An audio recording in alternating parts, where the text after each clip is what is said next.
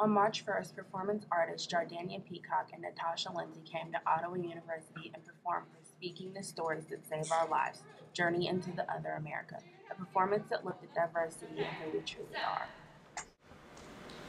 I am walking the streets of Brazil. I am lighting a candle of compassion. I am knowing I can no longer talk to my mother safely. Two faces of the same coin. And it had affected him to the point that it poisoned his body, and all he could think of was anger and hatred, even to some person who was sitting in his cab just trying to have a conversation. During the event, students joined the speakers in voicing their own experiences with diversity.